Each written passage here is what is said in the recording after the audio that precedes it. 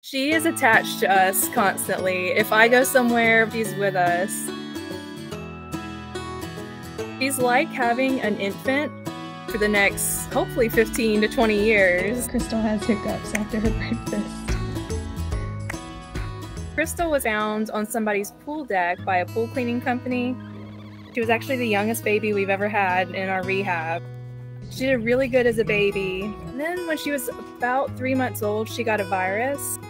She survived the virus, but as she started to get better, we realized she was losing the ability to use all 4 legs. That just left her legs paralyzed.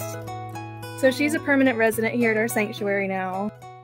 You know, despite her physical disabilities, we really try to keep her very active and give her lots of enrichment and make sure that she has an active life. Even though she can't walk around on her own, she still gets out and about. She's a really happy girl. Crystal is moody with me and the dogs, but not so much her daddy. Because daddy loves her. She's a daddy's girl. Raccoons are actually somewhat picky. They don't normally just eat anything and everything like you would think being a trash panda, but she is particularly picky. She was so dramatic with her rejections, and so we were calling it accepted or rejected. She definitely loves grapes. That's probably her all-time favorite. Sniff it. Oh. Accepted.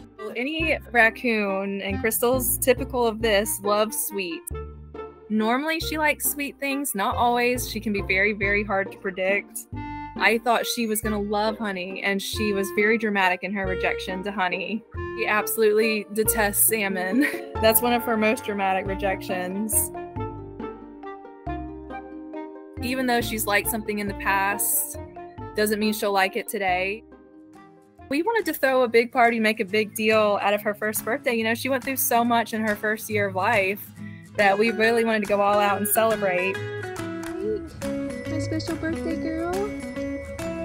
She got to try cake, and at first she was not sure about the cake, and I was like, she is about to reject her birthday cake. I can't believe this. But then she came around to it and definitely accepted it and was a typical messy 1-year-old with cake frosting all over her face. Got a lot of personality in this little body. And it's been really amazing to connect with people who relate to her as well. We've had people who have their own disabilities who have reached out and just said how much Crystal means to them and how relatable she is. She's definitely a special girl, and we love her so much, and it's just been really awesome to see how much the rest of the world loves her too.